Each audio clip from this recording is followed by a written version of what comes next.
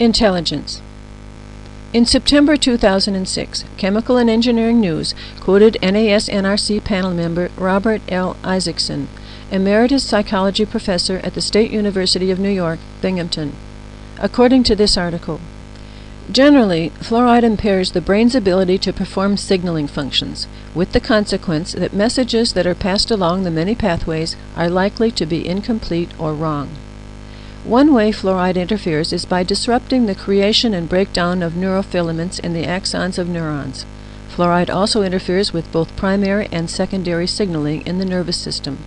Fluoride may also increase the number of plaques and tangles in the brains of adults, which could contribute to dementia.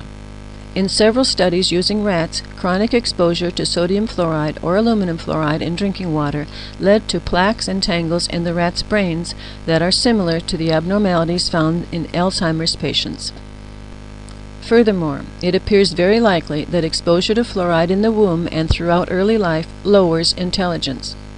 Epidemiological studies suggest that fluoridation of drinking water decreases the number of children at the very bright end of the IQ spectrum and increases the number in the low IQ region.